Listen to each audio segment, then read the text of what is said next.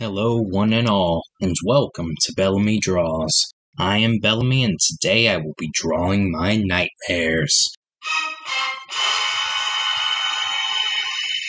Yes, you've heard me correctly. One thing about me is that as far back as I can remember, I've always had nightmares.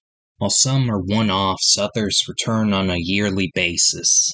And I've always been in the mindset that if I have to see it, so do you.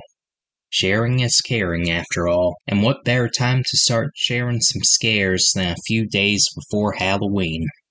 So let's begin. One night when I opened my eyes, I realized I was no longer in my room. I didn't notice at first because before my eyes were wide and my mind conscious, I didn't feel a thing. However, now that I was more aware of the world, I felt it all. I felt the stiff wooden planks cutting against my skin. I felt my heat trapped beneath the edgy wool blanket. I felt the cold grip of a midnight in winter reach across my face and wrap me in its icy embrace. Though all of these things I was feeling were unusual, it was the last thing that bothered me the most. It was summer, June, the hottest on record. So why was it cold now, I wondered. Even though my body was no longer numb, I couldn't move. Not really. With my head, I could rock my body back and forth against the creaky floorboards, but that was the best result I could hope to produce. Then I stopped, dead in my movements from what I saw. A swift shadow swept across the ceiling and my eyes fixated on a specific point. My body tensed, as if it weren't already tense enough. Then I saw it.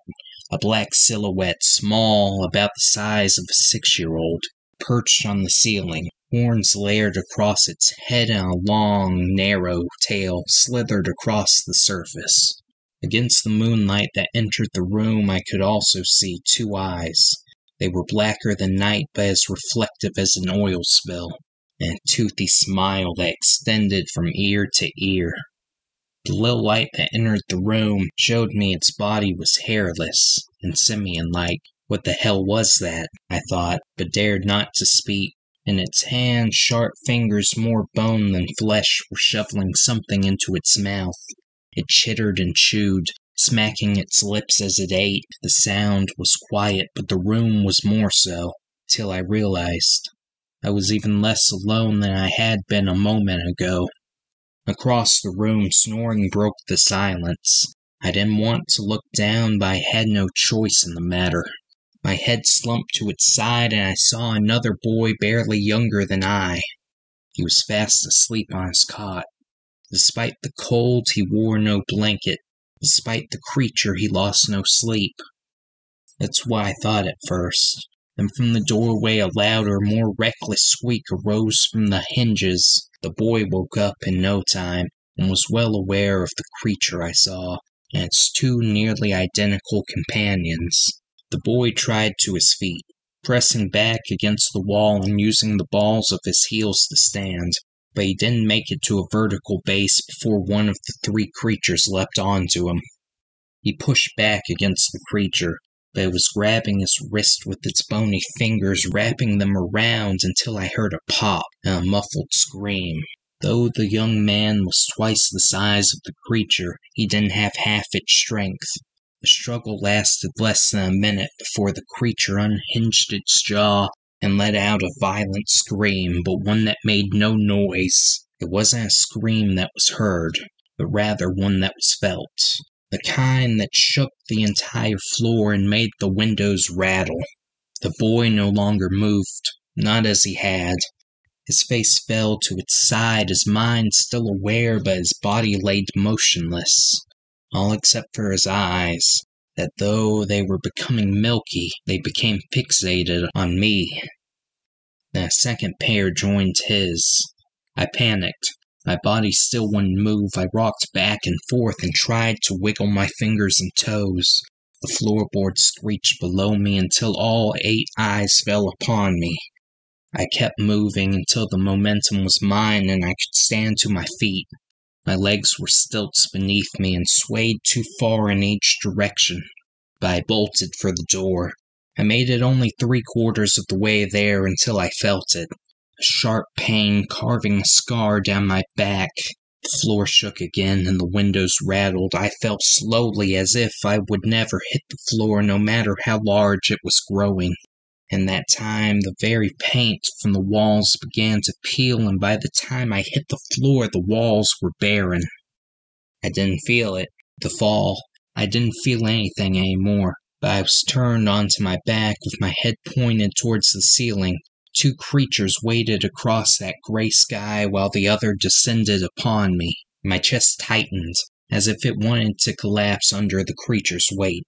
I opened my mouth as wide as I could, but it wasn't far enough. My lips were barely more than pursed, but I dug deep and I yelled, hoping somebody, anybody in the house would hear, but nobody did, not even me. My mouth was dry beyond reason, but that wasn't why I made no sound. I let out another scream, but it was just as silent. It ripped along my throat until it was raw and a metallic taste entered my mouth. My lungs hurt and I coughed, but that too made no sound. The other two creatures left the ceiling and lurked above my arms. With their bony fingers that felt more cold than sharp, they toyed with my face. I fought to breathe, but I was closer to hyperventilating.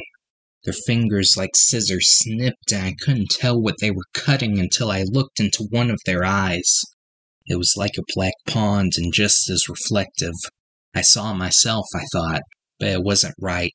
My face was putty in their hands, the extra bits chopped off and fed into their mouths. What remained was melted and twisted, as they molded my face into their own image, and this went on for what felt like days. For nearly a week I felt their cold, slimy fingers trimming away at my face and then my body until I woke up, back in my bed, in my room. Their hands were no longer on me, but their grip was just as strong. I spoke, just a simple phrase, "Hello?" and I knew I could speak again.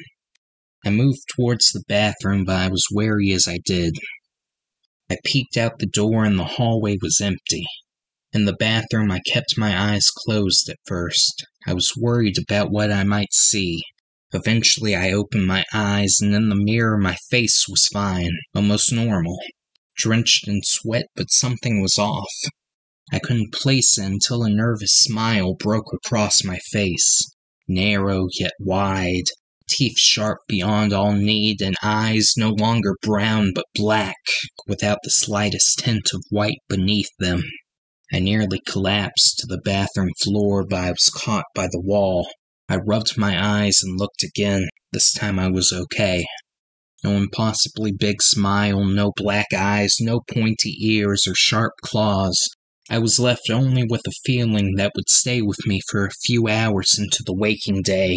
It was the feeling that this won't be the last time that I wake up in that room. And that was the end of my nightmare.